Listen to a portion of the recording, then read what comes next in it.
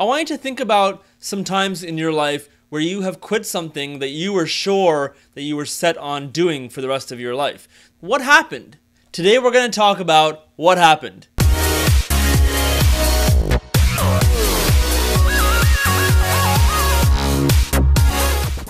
We get excited about starting something new. We're so excited. We tell everyone about it. We start planning and getting ready to go. And all of a sudden, we quit. Why do we really quit? Often when we start something new, there is a very steep learning curve ahead of us. So get prepared, because what actually leads us to quitting is not that steep learning curve, and it's not the tinge of doubt that we have about ourselves when we embark on a new goal or journey. It's not even really that tinge of laziness that sometimes comes up when we start something new.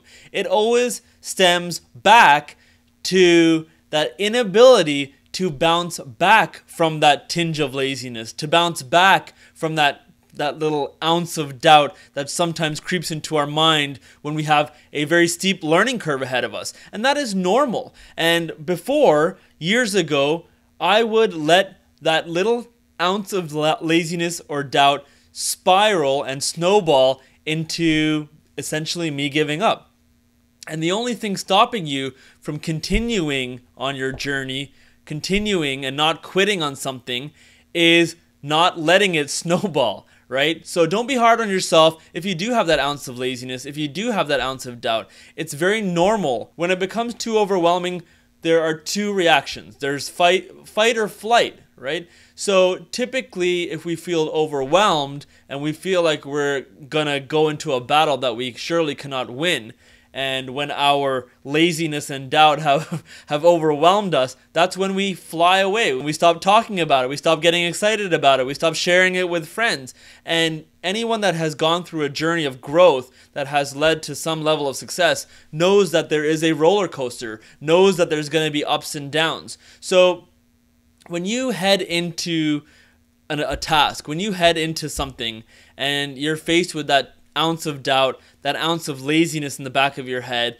be prepared and know that there are going to be lows. There are going to be moments where you're going to want to quit, and you have to fight through. What can you do if you feel like quitting?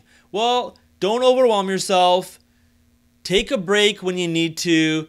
Shake things up, change environments, get new ideas from different people, start talking to people and brainstorming and remembering why you got excited in the first place about it. And finally, find innovative ways, find different tools to help you along your journey, because tools make things easier for you, and that allows you to be more creative, to work harder and smarter, and to prevent yourself from quitting when you feel that ounce of doubt creep in, that little bit of laziness creep in. My name is Riaz Sidi. Thank you so much for watching, and I'll see you next week. Oh yeah, and stay positive.